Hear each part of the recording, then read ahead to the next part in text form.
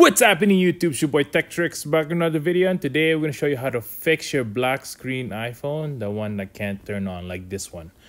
Here we go! First things first, make sure to hit that subscribe button below, hit that notification bell so you can be notified of the next videos to come of tips and tricks on your iPhone and your Android. Check out my merch below at 1130.ca, and here we go!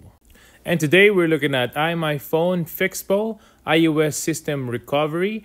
Basically, if your iPhone or iPad or even Apple TV won't turn on, you'll be able to fix it right away using this software. There are many times where I wanted to call Apple support and it takes so long. With this software, you'll be able to fix your problem right away. Without further ado, let's show you how it's done. Here we go. First thing you need to do is go to the website and download it. Once you've downloaded it, I'll link this down in the description below as well if you want the link for it. Once you've installed it and ready to go on your computer, plug in your device.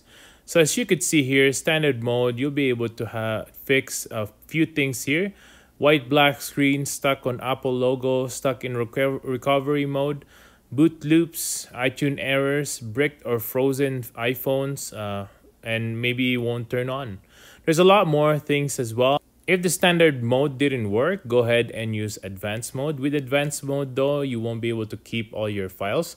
So make sure you back up before you do that. There's also the enter and exit recovery mode. Today, we're going to show you how to fix your phone with standard mode. And also we're going to show you how enter and exit recovery mode works. So here we go.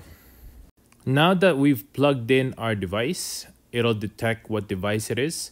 As you can see here, it automatically does it. I am using an iPhone 6s Plus on this firmware version. So we're going to go ahead and download the firmware.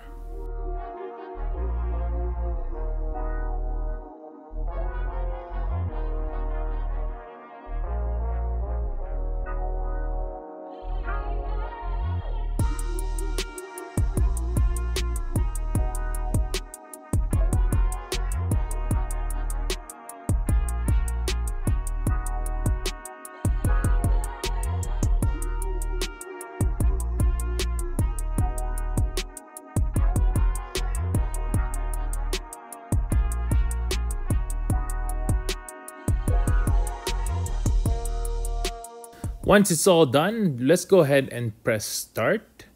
This will then show us how to put our phone on DFU mode.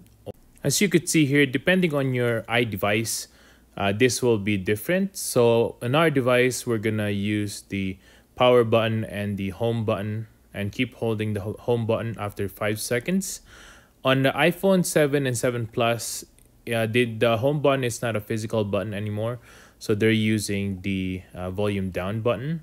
Same goes with the iPhone 8, iPhone 11, or the latest iPhones. They're using the volume rockers for this. For the Apple TV though, on the other hand, they're using the remote. If you have an older 3rd gen and 2nd generation Apple TV. And then the Apple TV HD is also different because the remote is different. So depending on your device, make sure to just follow the instructions here from 1, 2, and 3. And you'll be able to put your phone on DFU mode. Once you're ready to go, put your device on DFU mode. Just follow the instructions like I said earlier, and you'll be able to do it. Let's go ahead and do that on my phone. Once the software detects that you have your phone on DFU mode and you successfully did it, it'll start the recovery right away.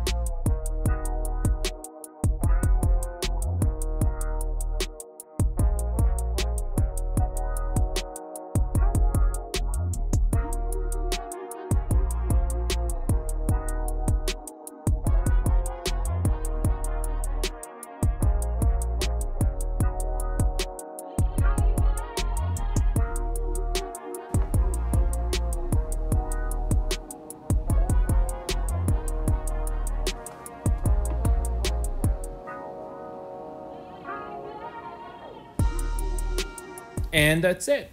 That's all there is to it. Hopefully that was able to fix your phone. If it didn't, like I said earlier, go ahead and use advanced mode. Now we're gonna go ahead and show you how to use enter and exit recovery mode. First step is obviously to connect your phone to your computer. Next thing you need to do is click enter recovery mode. As you could see there, it's entering recovery mode right now. And there you go, we are in recovery mode. If you want to exit, press exit recovery mode. It's that easy. And that's it for today, guys. Thanks for watching. I hope I was able to help you with fixing your firmware on your phone. Make sure to hit that subscribe button below, hit that notification bell as well so you can be notified of the next videos to come. Make sure to hit that like button as well so that we can beat that YouTube algorithm. Thanks for watching. Have a good day and stay grateful.